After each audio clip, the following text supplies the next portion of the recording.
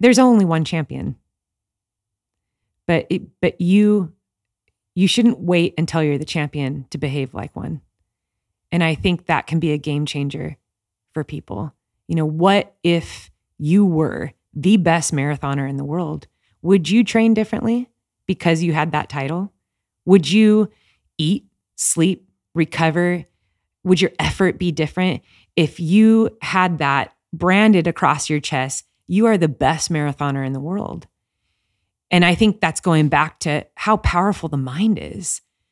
When you believe something, when that has been realized, I am the best marathoner in the world, it's like it takes over how you live your entire life, your decisions that you make, and even how you interact with hope, because you're just like, I'm the best. But what if we were just like that in everything that we did? Well, I'm the best dad around, right? Like I am the best. Like people look to me and I know what to do. I know what I want to do. I have goals in place. And I think that if we put that kind of energy and belief into all aspects of our life, I think we'd be a little bit more courageous too. I think we'd be a little bit more willing to take chances. We'd believe in ourselves a little bit more. But it's hard to tell somebody that, and this is just using running as the parallel, when someone says to you, well, I'm just a back of the packer. I just came to finish the race. I just hope I finish the race. That's all I want to do. Yeah, but how about you just pretend that you're actually I know you call yourself a back of the packer, but let's say that you are actually going to be the champion. Would you train differently? Would you do anything differently? See, we let the beliefs and the way that we view ourselves dictate how we go after everything in life. And I think that is a tragedy because some people will listen to critics around them, other people sizing them up, and they'll never live to their full potential. They'll never live out all the things that they could have done because they sit in this mold. They sit in this belief that they are lesser.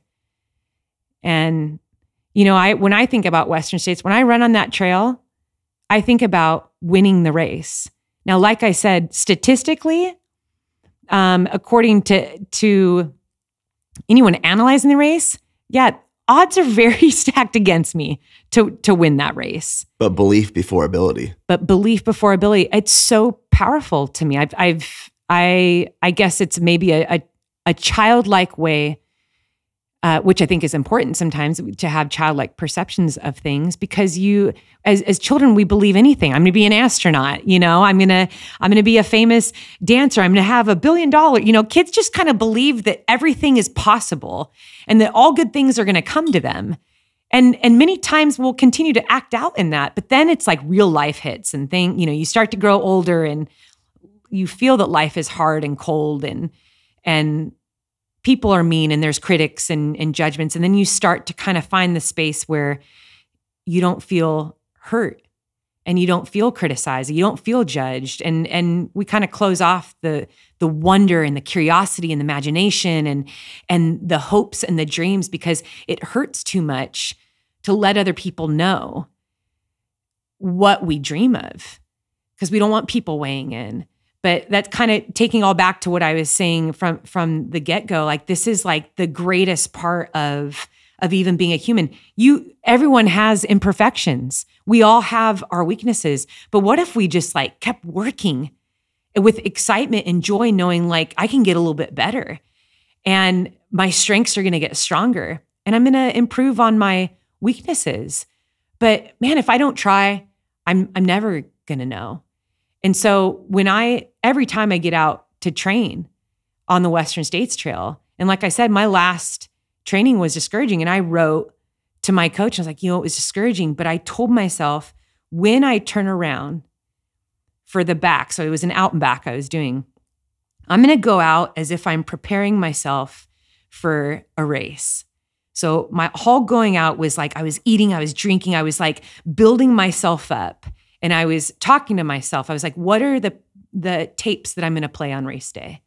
if I feel like this, oh my gosh, I'm tired, my legs are heavy, it's so hot, I don't feel like I have great energy.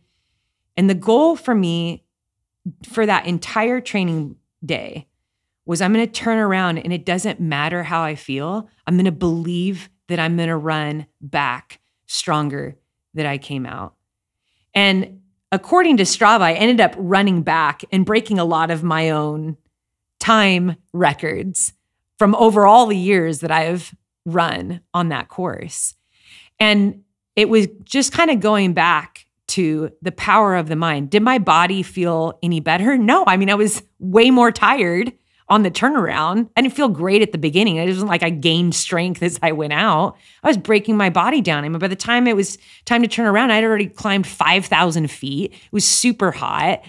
I was depleted, but yet I went back stronger. So what was the change in there? And so I'm writing this to my coach in the airport, and he writes back, he's like, Sally, you are killing these camps. And you have to focus on the work that you can do. You have to focus on the recovery. Each thing you have to focus on piece by piece. But the thing that I focused on the going back was like, what if I was the champion? What if I was the returning champion to Western States? Is this how a champion trains? Just, I'm upset that I don't feel good. I'm good energy. My legs are tired. I don't feel great. Like this training run sucks. No. If I'm going to train like I'm a champion, I'm going to give everything that I have to give in this session because that's all that I can control.